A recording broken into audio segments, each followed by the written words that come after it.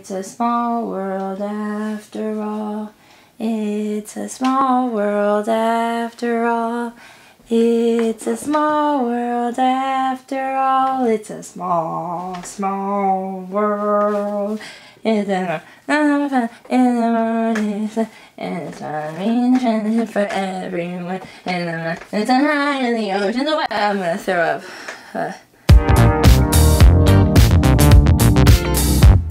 Hey y'all, it's Annelies, and in this video I'm rocking my new rainbow ears because today I'm talking about Disney stuff. And by Disney stuff, I mean what is in my Disney Parks bag. I feel that as of right now, I have kind of refined what I like bringing to the Disney parks, specifically the California parks, aka Disneyland and Disney California Adventure, but I'm sure I would be down to bring this stuff to other parks as well. Anyway, I digress. If it is interesting to you to find out what I keep in my Disney Parks bag, then go ahead and keep on watching this video. So like I said, I have kind of refined what I like to take with me to the Disney parks, especially this past summer. I went twice so far this summer, and that's gonna be it for this summer. I have gone twice in like the last month. I went from the 25th to the 28th of June, and then I just got back from a trip when I went from the 6th of July to the 12th of July for my birthday trip. And on these two trips, I really refined what I like to keep in my Disney Parks bag. I kind of nailed it on everything that is pretty consistent, everything that I need versus things that I don't need, because I am a chronic overpacker. And so I've kind of found out what makes me feel comfortable when I'm traveling to the parks to make sure that I feel like I'm well prepared for whatever situation is going to come to me, as well as I'm the most comfortable. So pretty much in this video, what I'm going to be doing is showing you guys my main two park bags, as well as what are the contents inside of them, and then some other bags that I use maybe during different times of the year, for different occasions, whatever they may be. So if you're interested in any of that, go ahead and keep on watching, and hopefully this video can help you find out maybe what your perfect park bag will be. So starting off with the most important things, what bag am I bringing? So these, as of currently, as of summer of 2018, these are my two go-to park bags. The first being this Loungefly bag that is from the 35th anniversary celebration of Epcot, and it is their mini backpack, and this is a style of bag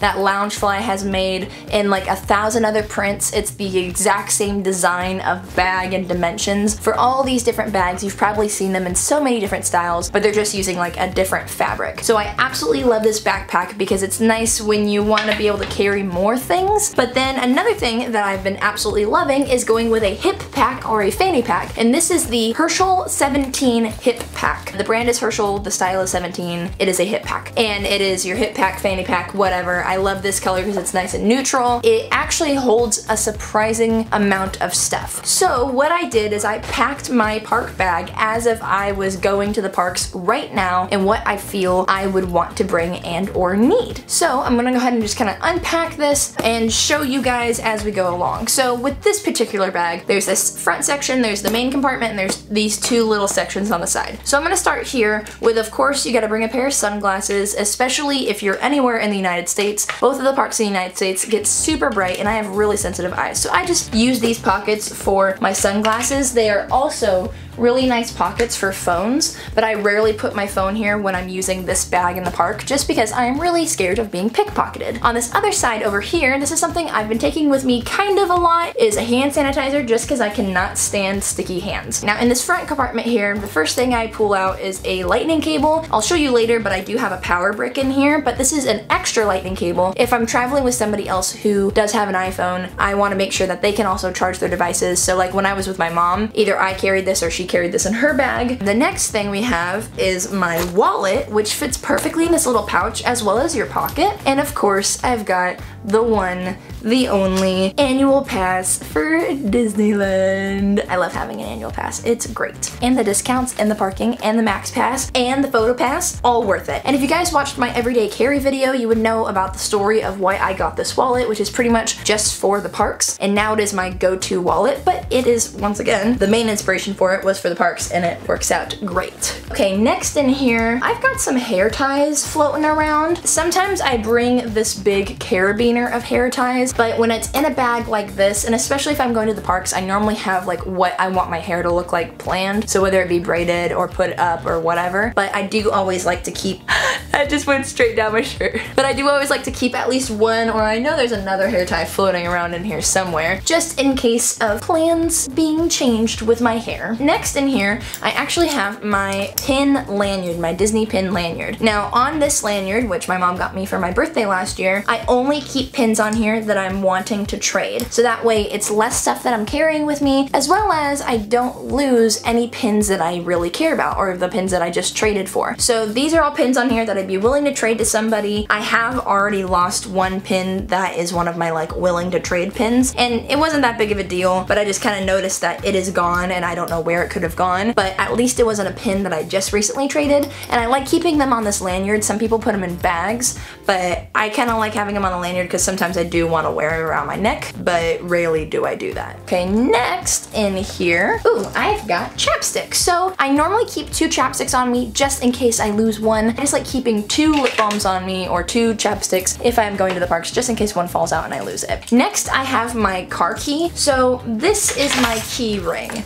It's a lot. It's long, it's heavy, it's a lot. Mainly it's heavy and it takes up a lot of room. So what I decided to do is like, I don't need my house key in the park, but I need to drive to the park, and so I need my key. And I attached it to this little carabiner. One, because it just makes it to where it's not a black key floating around in the universe of my backpack, but I can clip this to things, whether it be a belt loop on my shorts or inside my bag. I can clip it in there so that way I know it's not going to go anywhere. But I really recommend downsizing on your keychain when you're in the parks. And the last thing in this little pocket are just some bobby pins. I have a lot of hair, but I have a lot of length of hair, less than a lot of density of hair. Contrary to what you might believe, it's actually easier for me to put my hair up in a bun with bobby pins compared to using a hair tie. So I like to keep some bobby pins in, whether I want to pin my hair back or pin my hair in a bun. These are also just quick and easy and like easy to throw in your pocket or like clip to things so they don't get lost. When it's hot, the last thing you want is like 9 feet of hair touching all on your sweaty back. And that does it for the front pocket. So when we open the main compartment, the first thing that I see up here, oh, is this little coin pouch. So in this coin pouch, I have specifically quarters and clean pennies. Now, if you're somebody who's been to Disney parks before, you probably know why I have just quarters and clean pennies in a coin pouch, and that is for penny pressing. So these are just some examples of like penny pressing that you get, and like different locations have a place where you can like, it pretty much squishes an image onto a penny. So this is a good example. This one I got from Fantasyland and has Tinkerbell on the front,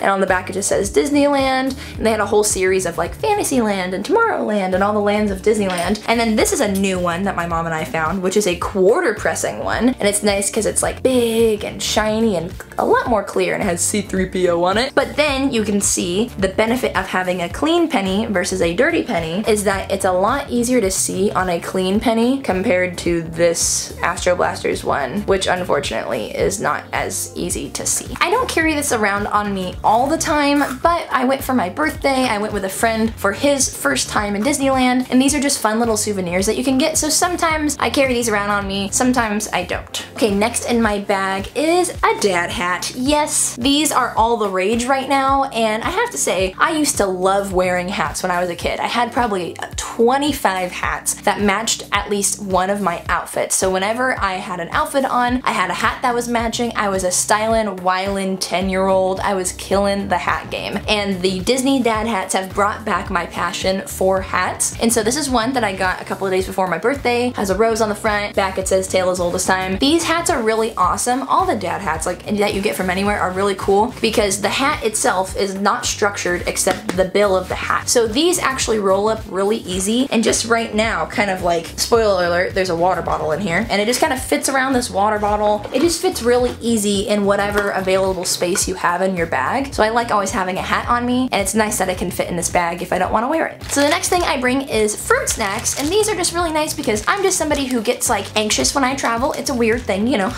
and I just don't eat, or I rarely eat a lot, or yeah, so these are really nice because maybe you're just walking around the park, you're getting a little grumbly and you're tumbly, and you need something to hold you over. fruit snacks are great. I would not recommend these. These I got from Walmart. They are Kellogg's Fruity Snacks. They do not taste good. Keeping like this or granola bar in your bag is something nice to like hold you over while you're at the parks. Maybe you're waiting in a really long line or need to take medicine. Like those are a really cool way to stay not hydrated, satiated, unhungry. I don't know, but you know what I mean. Okay, next here is my power pack. So this is a 20,000 milliamp hour battery from Mophie. It is the Mophie XXL portable battery charger. It has 3 USB ports. It has a fast charging port. It has a slow charging port. I normally just keep a cable attached to here so that way I always know where it is. And then the other cable will be either in my front pocket or with somebody else. And this is really nice because you're probably going to be using your phone for many things, whether it be using the app for your park. Every Disney park has an app, so please download it if you're going to a Disney park, because you can do things like mobile ordering. You can check wait times. You can see where attractions are, what show times are, where bathrooms are, where characters are, and what times they will be there. There are so many Photo Pass, Max Pass, Fast Pass Plus. There are so many things you can do with the app, so download those. But you're probably gonna be Instagramming and tweeting and Snapchatting, but Snapchat is dead. But you're gonna be doing all these things, taking photos, taking videos, and your phone is probably going to die. Or maybe you're charging a GoPro or a camera or something like that. These are amazing. If you didn't know, your phone battery or any battery is measured in what are called milliamp hours. So to kind of give you a breakdown of how many times this thing can charge my phone, an iPhone 7 Plus has about 3,000 milliamp hours, and this has 20,000 in it. So this is gonna give me about 6 plus 6 or more charges on my phone. So what's nice about this is I can carry this around and I know I'm gonna be able to recharge my phone from 0 to 100 a couple of times. And then this one here is a smaller one that I got. This is the Mophie Power Station XL. This thing has 12,000 milliamp hours, so I can get about 4 charges from it. This is obviously a little bit bigger, a little bit heavier, so if you don't need as many phone charges, maybe you're not using your phone as much. I never kill this thing on a trip in one day. I've never done that I can recall. I've definitely done it with this one, but not with this one. So maybe you don't need as big of a one, but they are really great lifesavers no matter what devices you have. Okay, second to last thing is this is filled with medicine. So it has like aspirin and Advil and Tylenol in it. Maybe you have a specific medicine you need to take or whatever. These guys are just really great keeping some sort of small medicine carrier on you. I think carrying some sort of painkillers with you are great on the trip, so keeping Advil on you, you'll thank yourself later. And then the last thing I have in my park bag here is my Hydro Flask. This Hydro Flask is the 32-ounce wide mouth Hydro Flask, and I specifically got this one because of the fact that it fits perfectly in my Loungefly backpack. So if you have a Loungefly mini backpack and you are looking for a large water bottle that would fit in it, the 32-ounce wide mouth Hydro Flask fits perfectly, especially with this little lid that I have on here, which is taller than the lid that it comes with, and it fits on there perfectly. I like this because it makes it more of like a sport mouth and it's so much easier to drink out of, especially while you're walking around, like, and then it's not spilling on you, which is great. My go-to Hydro Flask is my 40-ounce one, but as you can see, it's a lot taller. I love this thing, but I was so devastated when I got this backpack that I thought was so perfect and my Hydro Flask wouldn't fit in it, because I figured if I'm carrying around a backpack and I can't even put my water bottle in there, well then why am I carrying a backpack? I can just carry like a hip pack or a purse or something, you know? So I did my research, found this guy. I love carrying a Hydro Flask because it keeps your water cool, but also just carrying around water, and then it does have a handle, so if I do want to take it out of my bag, I can. But anyways, all that stuff is what I had in just this little backpack, and it's such a nice little backpack because the back isn't too big, so your back isn't gonna get super sweaty. It does get a little heavy, especially with all the stuff that I carry, but not like crazy heavy, but it's just a perfect little bag that can fit everything you need and then some. Now you may or may not believe me,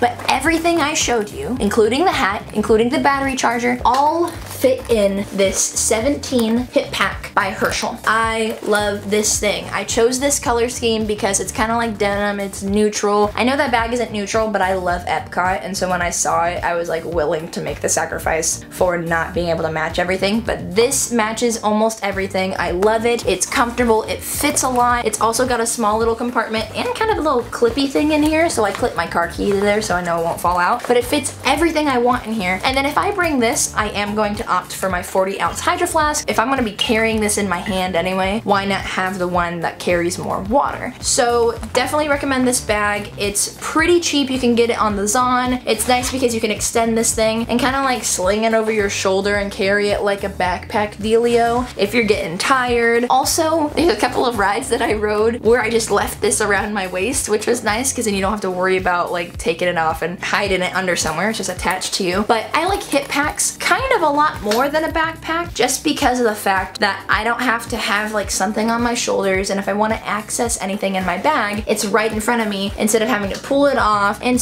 rummage through it and then throw it back on my bag. It's just all here ready for me to kind of explore. The only thing that I obviously don't like about it is I can't put my water bottle in it. So that's kind of why I like taking my backpack more, is I can be more hands-free, and I'm definitely the person who needs a water bottle on them when I'm walking through the parks. But definitely consider a hip pack if you're looking for a awesome park bag. The Herschel 17 hip pack, 10 out of 10 would recommend. Now those two bags are my go-to bags, but also my go-to for summer. However, I do go to the parks during other times of the year, as you may, and I have 3 more bags that might fit your needs better as well as they fit my needs better depending on when I'm going and what I'm doing. So starting off with another hip pack. This is actually from Disneyland itself. They sell it in the parks. It's a crossbody bag with a detachable strap, and then in this little secret compartment back here, you pull this out and it's the belt for a hip pack, and then you can just stow this thing away. And I really like this because of the fact that it's convertible from a over-the-body bag to a hip pack. It has a lot of pockets. It can also fit everything that I showed you. I have not tried the hat though, but I'd assume it would fit in here because it's tall enough. Yeah, it would probably fit in there. The only complaint I have about this bag, and this is something that both I and my mom experienced because my mom actually used this a lot on our last trip, is that this is not the most secure